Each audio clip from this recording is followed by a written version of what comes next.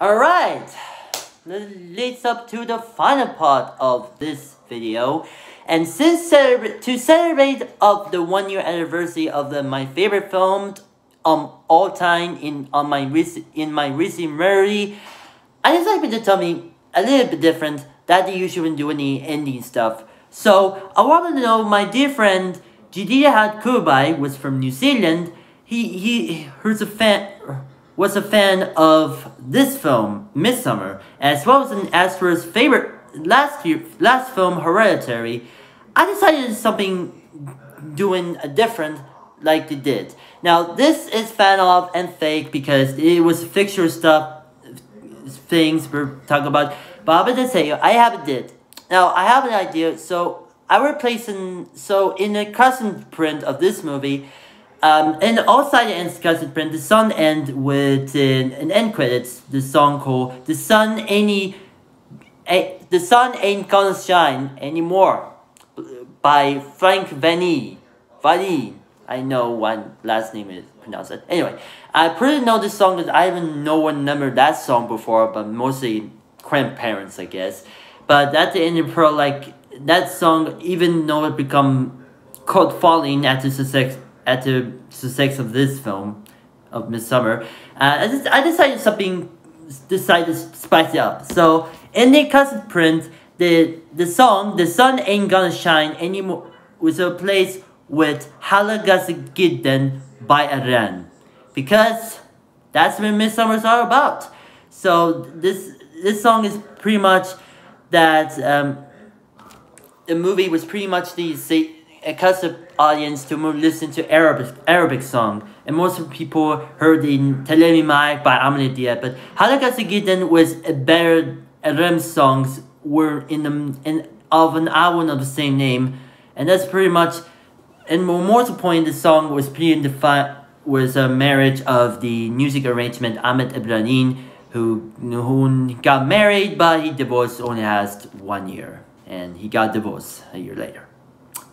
So that's a short break marriage for me. Anyway, the song is pretty much Halagazagidden was Arabic and was a Midsommar tradition song. So I decided, you know what, why not? And in fact, this movie was distributed in Casa by Esco Films, who was a house subsidiary division of LTV Casa Films, was not only on producing house films or indie films, also distributing from like Pictures, Focus Features from Universal Pictures, ISC Films, Magoria Pictures, and Miramax and other stuff, and Tetra Films, an house film company and also distributing mainstream films, was mainly also distributing for Miramax. Aforementioned Miramax was co-distributed with LTV Casa Films, A24, Neon, Europa Corp, Apparent Notice Film, Film Nation Entertainment, and a lot of others. And Entertainment One too. He's owned Tetra, and Entertainment One owned Tetra also, and Inkmon too.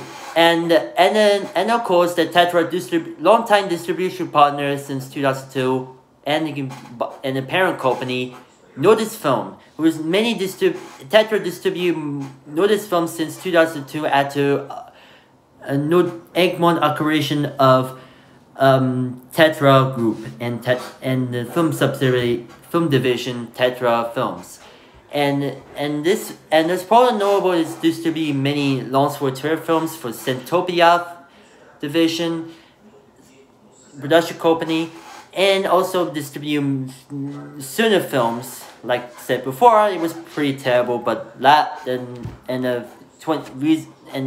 new Sooner movies was far better, but. And the other Notice films including Mi Papa Madrin and an animated pirate movie was distributed by Tetra Family Division.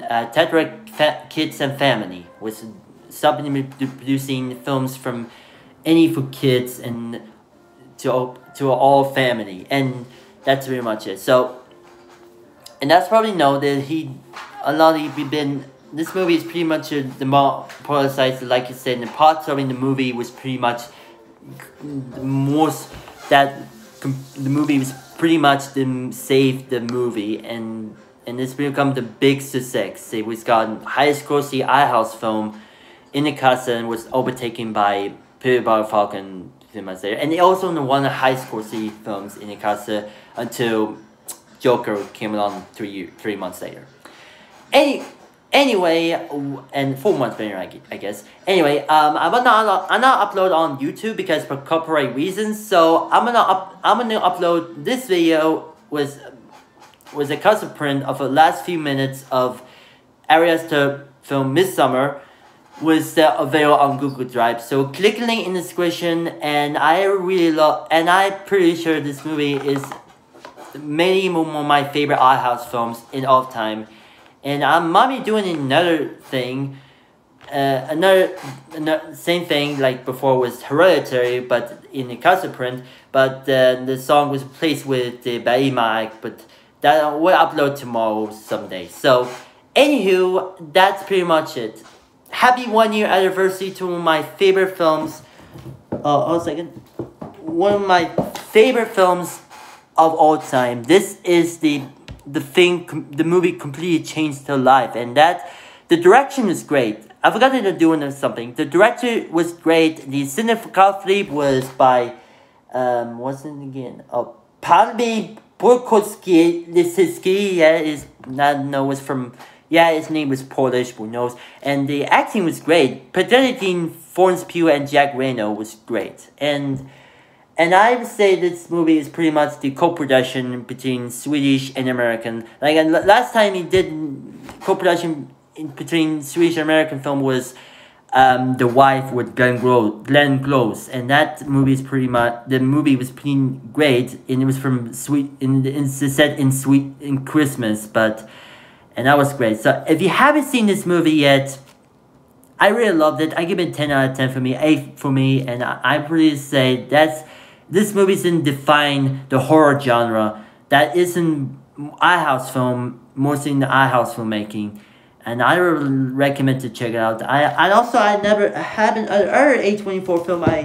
I get it someday, tomorrow maybe, was In Fabric. It came from UK, but I'm gonna go on Ingiganten tomorrow, but I'm gonna get on DVD some days, or who knows. So that's another story. Anyway, happy 1 year anniversary. I love these areas that you do your work for first 2 films, a lot feature length films, and I will do the next in the future. Who start of the production company by her partner Lance Kusnen, who's from Danish, start a production company after her previous production company shut down, was known as Squirrelpeg, was producing more films, and in fact he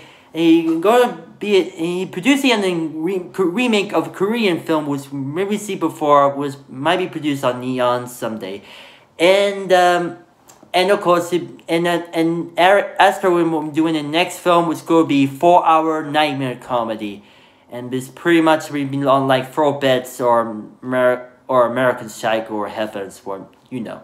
So happy 1 year anniversary to Midsommar, the 2019 film, and I will be doing some movie was pretty well, and I'm gonna be and Florence Pugh. If you're watching this video, you deserve a great acting and American accent, mostly in people more in Britain, in UK or other stuff.